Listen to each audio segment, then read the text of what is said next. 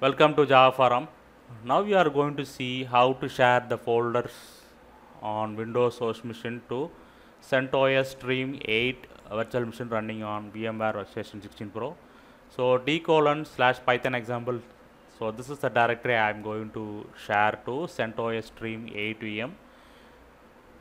So go to VM settings, options tab, shared folders. Check the option always enabled, click the add button to add the directory. So d:/Python example is the directory I am going to add now. So this is the directory I am going to share to CentOS Stream 8 virtual machine. Yes. Next button, check the option enable this share. Okay, so everything is fine now. Click the OK button. Now start the CentOS Stream 8 VM. So after starting, go to the terminal, execute the command vmware-hgfs client. So this command will show what are the shared folders mounted.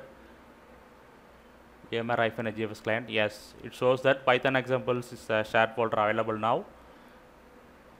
Now let me execute df-kh command. So after executing df-kh command, I am unable to see the shared folders mounted. So I am logging as a root user. So I am going to cd/mnt/hgfs. So under hgfs directory, all the shared folders should be mounted. So still I am seeing empty directory.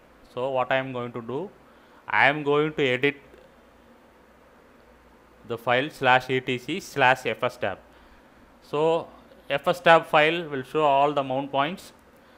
So last line, add this line vm hgfs-fuse space /mnt/hgfs space fuse. So this line will mount all the directory under /mnt/hgfs.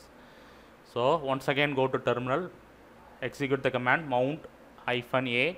So this will remount all the file systems. So then once again I am going to cd/mnt/hgfs. Now I can able to see that Python examples directory is got mounted. So as an ordinary user, I am trying to access the content now. Yes, as an ordinary user, now I can able to content of the mounted directory Python examples. Let me execute the Python script. Yes, I can able to execute the Python script. So I am having read and execute permission. Let me copy some sample file under same directory to check whether I am having right permission. Yes. So I can able to copy or write new file. So now let me go to Windows host machine, check whether new file is there or not. Yes. So new file is there.